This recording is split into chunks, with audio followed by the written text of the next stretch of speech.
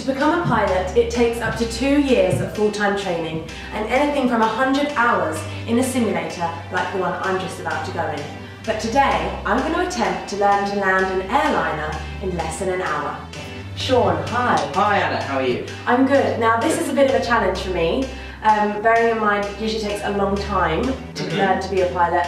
Any tips you can give me before I go in? Well, if I give you 3 tips, I would say think ahead, try and anticipate as much as you can, keep calm and know exactly what it is you want to achieve.